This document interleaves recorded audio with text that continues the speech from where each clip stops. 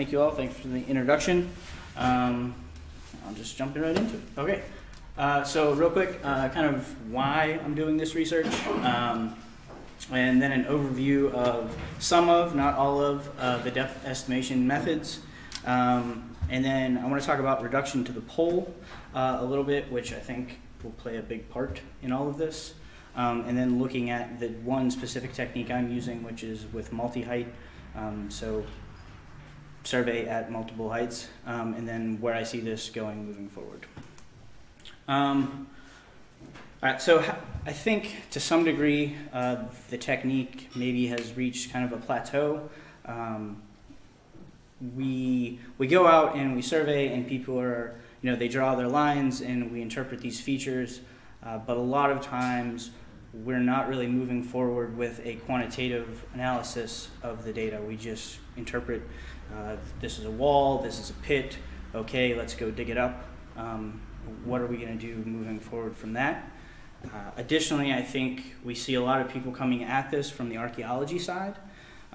They're not physicists originally, and so maybe some of the higher kind of processing techniques might not be applicable to them.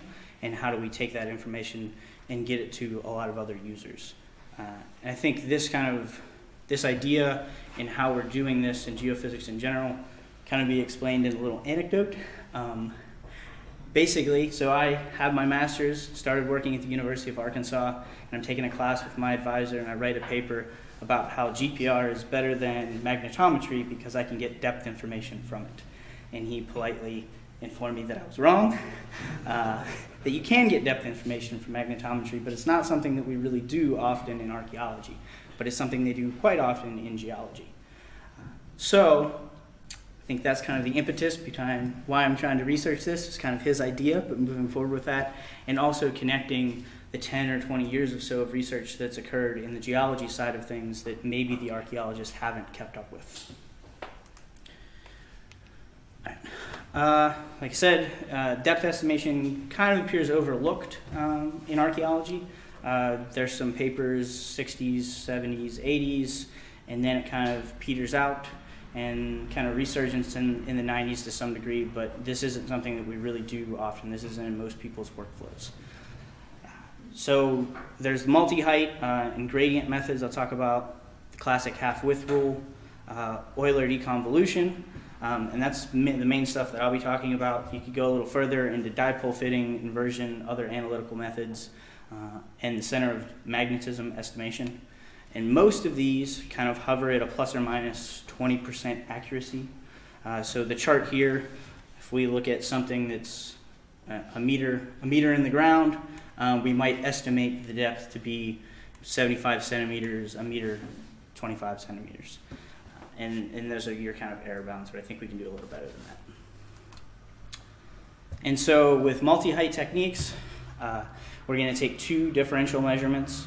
And so I think I should preface all of this with some of these methods may have to be adjusted, or the instrumentation may have to be adjusted, and maybe we should move away from using the fluxgate gradiometer and move into total field sensors or other sensors. And so this kind of just basic rule here, I think most people would be familiar with this. Our magnetic force, our magnetic anomaly equals the magnetic moment, volume divided by our distance, and then n is a structural index, the fall-off rate. And so the only application I've seen with this is by Weymouth in '68 or something. And so he takes two measurements at two different heights, and we can algebraically solve. Then for depth, well, that's a mess up. That's supposed to be 1 over n. My apologies. And so we can use this to basically cancel out the magnetic moment and the volume, which are very difficult to estimate or determine. We have the classic half-width rule, probably the best known, based on the same theory. And you can perform it on contour data or gridded data. And a lot of people's synthetic tests show that this kind of has about a 20% error, but still I don't think a lot of people use this currently. And with gradient data or gradiometer data, there's can be a debate about those two things. It's going to underestimate the depth. And okay. The gradient method is, again, it's kind of all tied to the same theory where we're taking a differential measurement over a gradient. You can use just your gradiometer output as the gradient, or you can do some transformations to turn this into a true gradient. The accuracies are about the same, and I'd prefer the easier just using the measurement. And it's had limited application in archaeology and environmental things, mainly for looking at steel drums. And for this particular thing, it assumes you're directly above the source. We lead into Euler deconvolution. And so this is commonly used with vertical gradients, and then you derive the horizontal gradients. It's very fast application in the computer. Some of the older techniques would estimate a structural index or a fall-off rate. There's potential pitfalls to this, and it's not as commonly used now. But basically, you would set up some kind of least squares fitting to estimate your structural index, and then also to estimate the depth to whatever you're dealing with. And their earlier debates would suggest that you need to do reduction to the pole before this. Later things show that maybe not so much. That's a different debate. All right. And one thing is that it doesn't really take a geologic assumption. So you just kind of throw the stuff in, and whenever it was estimating a structural index, this would all be accounted for. Okay, so one thing that I can see, sorry, these couple things didn't show up on this one, but basically it's all related theories. So the half-width rule is based off of this, and so Weymouth's method, if you're just directly over top of, all right, we can cancel down to here. Also, the gradient method related to Euler deconvolution, it's the same thing where x and y would be 0. We can cancel out the left half of that stuff, and now we're just dealing with the z component. So part of this, I think, is problematic in what instruments we're using. Like Bardington, you're just going to get that gradient measurement. They're not giving you the top and bottom sensors. And I think moving forward, that can be very useful for what I'm proposing to do and other types of techniques for higher data processing. So reduction to the pole, it's kind of cut off down there. Basically, this accounts for inclination and declination. It's originally designed for total field data using a Fourier transform, but that didn't really perform well in low latitudes. So then moving forward, they use inversion methods to fix this, increased computation, but at this point I don't think that's really an issue with modern computers. And basically what we're doing is we're taking whatever the anomaly is and centering it over where it's over top the center. It can be affected by remnants, and I think reduction to the pole doesn't really see much use. I think that's partly because we're collecting data at high latitudes, so it doesn't look that much different. But as people move forward and we see more surveys in low magnetic latitudes, it can be more useful. And so basically, you know, we have a dipolar feature, and we're going to reduce that. Now we just got a positive. All right. Okay. So originally designed for total field, but you can perform reduction of the pole on a vertical gradient. Tabah et al. Published part of this. And they note that, and I think this is just kind of noting from the literature, that this can be a problem at low latitudes. I think I will show in a minute that it's not. And so we take the Fourier transform, we do a multiplication in the spectral domain, we spit it back out, and now we've got our reduced data. Also, they suggest two analytical moduli, or total gradient amplitude is a more current term. And so these aren't necessarily as affected by remnant magnetism. And so that's these guys here, and that's cut out, but that's the square root for those. And I'm not going to really, I just wanted to bring those up for completeness, but I'm not looking at those today, but potentially in the future. And for a lot of what I've been doing, it's all modeling. I have done some field tests, but I'm using Fatiando Atera, which is an open source Python library to build your magnetic models, among other things, and let you kind of compute the total field or any component measurements. And so they implement a reduction to the pole technique by Blakely. It's very similar, but slightly different. And they also have the total gradient amplitude in there. And so first, I wanted to compare these two different reduction to the pole techniques. And hopefully, I don't know how well this shows up on here. It's nice on the screen. So this is at 65 degrees inclination. Everything's at 10 degrees declination. And so this is the total field anomaly, the reduction to the pole, and then what it would look like perfectly at the pole. And for everything, all the models that I've done, I've added just kind of standard Gaussian noise to everything. And so then here is our vertical component, and then the reduction to the pole performed by these two different methods.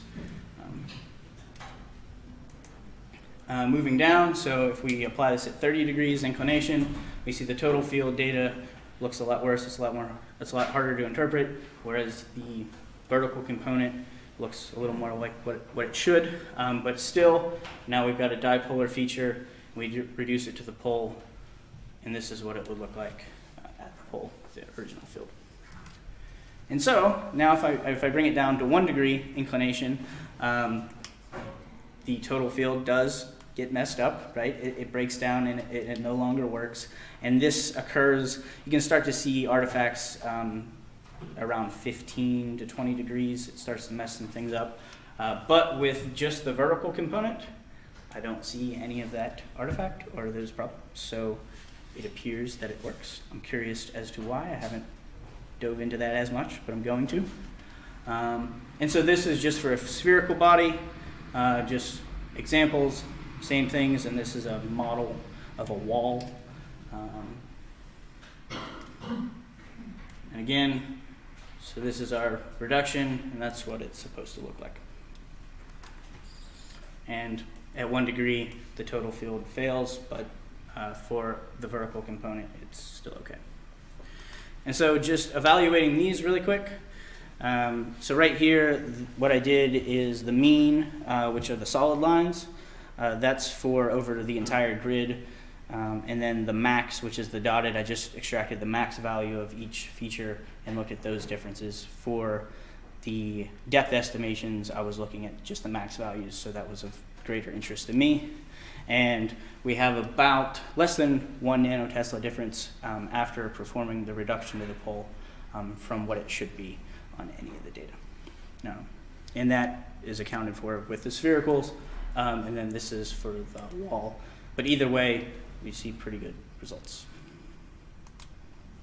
Okay, so then I implemented Weymouth's multi-height technique, and I think it's in general good agreement between the depth estimation and the true value. So what you're looking at here is the difference between the true and the estimated center depths of the spherical body. This is the percent error. I'm sorry, there's a cutoff on the bottom. And then this one on the left is a plot of the estimated center depth and the actual center depth. So a pretty straight line. As many of you will probably notice, this red line gets pretty wonky there. And what that is, so I just iterated different radii of the spheres at different magnetic strengths and stuff throughout the depths. And what we get here is these measurements, the measurements are like 0.01 nanotesla.